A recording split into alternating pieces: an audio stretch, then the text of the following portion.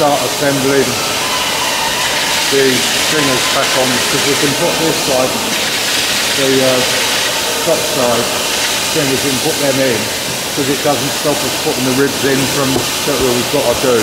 Yeah. It doesn't stop us putting the other ones in. Yeah. So that'll give us a chance to pop some skins on this end. Yeah. That second plate riveted on the no, it's not riveted in. All riveted to it. Oh, is it? You've got the two plates joined, have you? Yeah. Yeah, you were saying that last week, yeah. You see if we come down. Oh, yeah. See where you we could see it riveted. Good. That's all riveted on. It's just pinned in position at the moment. Yeah. So we've got to take it off because we've got to do all the plug rivet threads in the spark. Yeah, John was saying something about we waiting for a tap to come. Tap them out. Yeah, I've just pinned it in position because I've been pinning everything up to make sure it all lines up properly. And did it? Yeah, fairly. We're one bracket missing that are completely rotted away. Oh.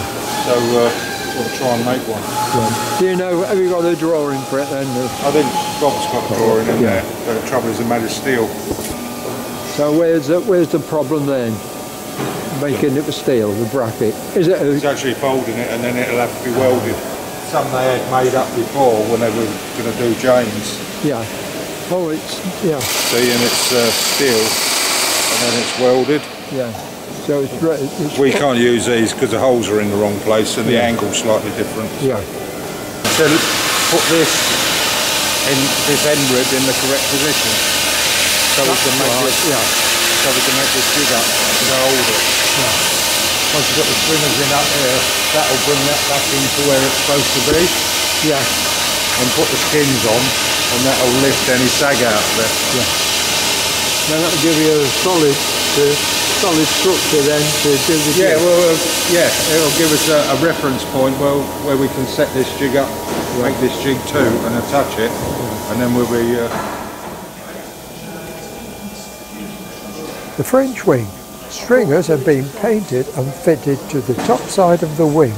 A skin has been pinned to the end rib and the stringers. This squares up the structure and end rib number 5.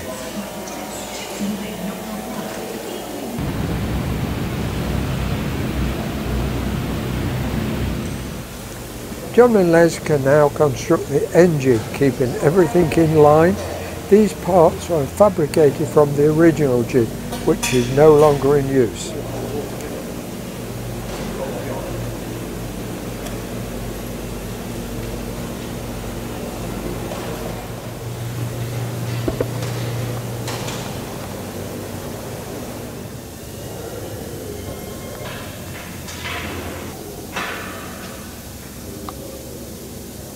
I won't ask them why one's shorter than the other. I missed that bit, John. One shorter than the other because... This is recycling, you see. Yeah. Because these are the original uprights of the bit that used to go across the top. Yeah. And these bits are the bit that used to go along the top. And now they're on the floor and that's sticking up. Because they were 3 different lengths. Yeah. Instead of cutting them, leave them as they are. Yeah, a lot of doing that. When in the correct position, the jig will be raw bolted to the ground.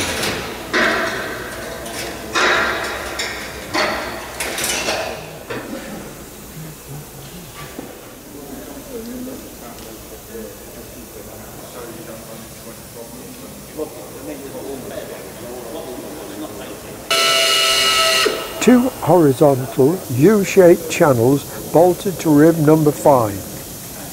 These will then be bolted to the jig. This will help to line up rib 22 and in between ribs and outer rib 5.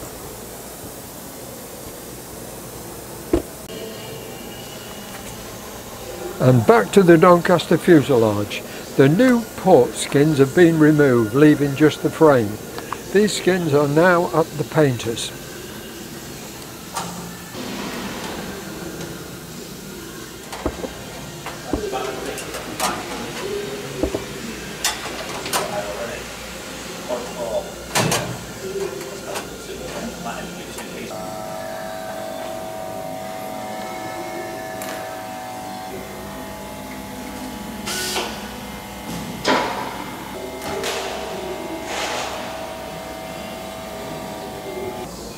You've put a lot of work into this door frame, Phil, haven't you? Yeah, there's a huge amount of work gone into the doors. Even though we've done obviously the big bits, which is former 32, former 30, the reinforcing skins here, there's about 16 gauge, and then there's another reinforcing skin that goes to here, and then the out skin here. There's 3 pieces of skin there, plus all brand new frames here at the top and the bottom, that one, that one, that one.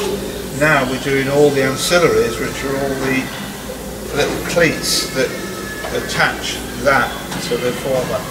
So there's a cleat there underneath here, there's another cleat here on the top, similarly a cleat there, a cleat there. There's hundreds of them. There's cleats everywhere. I mean, every single one of these stringers here, where the stringer attaches to the former, there is a little cleat on there.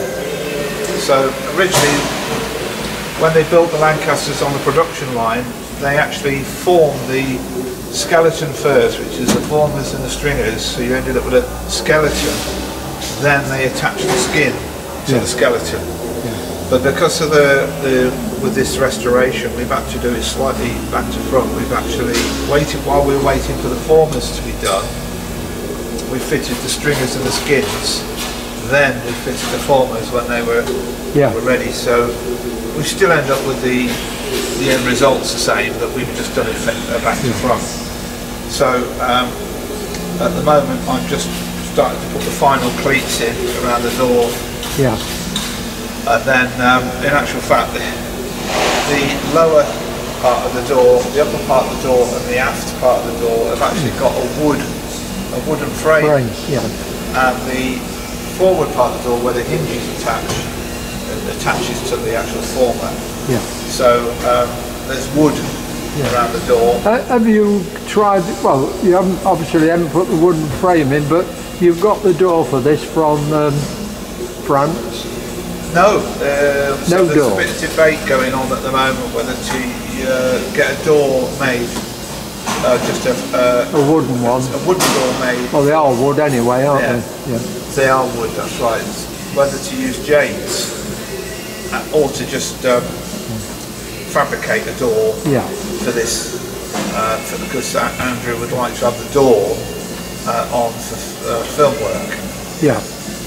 So when this goes on to Jane, there will be a door. I had a word with Keith about rib 22, which has been painted and on his bench. Rib 22 is the inboard rib of the outer wing.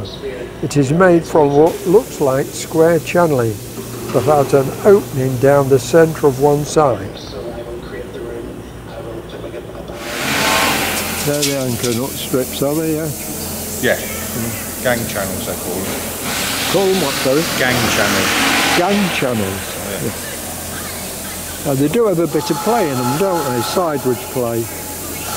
Yeah, but these ones they're held in with, it's just like an anchor nut, but instead it's floating inside. And there's just and there's just a little spring clip, like a circlip that goes round it, and if you see it sits in the slots.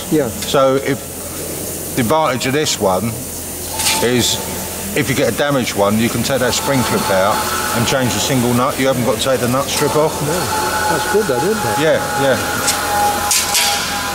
So these actually sit. These are the upper and lower members of rib 22. You know, the one that's kind of crisscross. And these sit inside there. They actually sit inside it because the closure panels between the outer wing and the inner wing screw to those, you know, the strips. So they sit in there. So I'm going to drill them off before we assemble this, because it's got to be riveted up with everything assembled. Because these, I don't know if you can see it, can't see it on this one.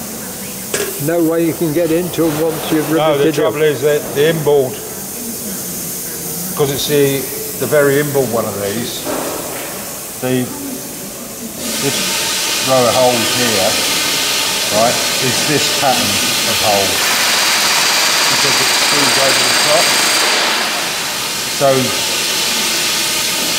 those are riveted through that, and then into that.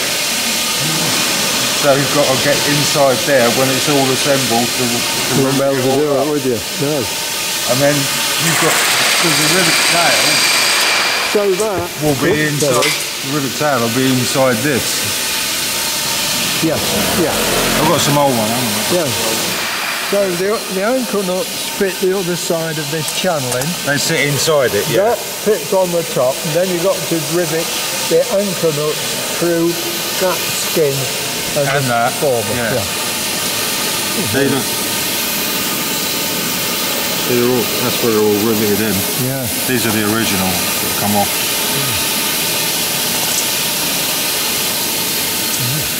Yeah, not really reusable. No, they're not, are they? A technical little bit of equipment, isn't it? There you go, Lancaster. Oh yeah, it's surprising. For its age. Yeah. It's amazing what they actually did. So that'll be some fun. Yeah, good. Thanks, Keith.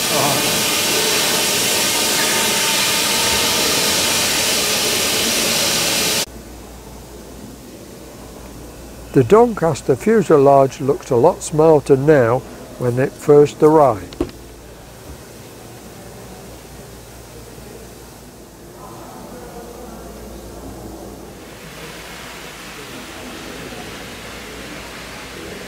In the comments, Mark Mayfield asked how many times do they sharpen the drills. So I put this one to Keith. Your drills. Done. No. Throw them in the bin. Sorry? I throw them in the bin. Oh dear. Yeah. Never sharpen tools. Because when I was working, we used to have a tool shop, and you used to take them to them, and they used to sharpen them. Yeah. On the. Yeah, you can get sharpening machine. They never cut. No. Never cut like a new one. No. Especially if you, a lot of the time they use cobalt tools, and you can't sharpen them. Because as soon as you sharpen them, it becomes an HSS. Yeah. Because it takes the temper out of it. Yeah. No, never do, mate. Right. You can buy a pack of 10 drills that I use for about, they're about £9, something like that. Yeah. So Time you said you got somebody to sharpen them, or you spent time sharpening them. you want out of Yeah. Right, thanks, Keith.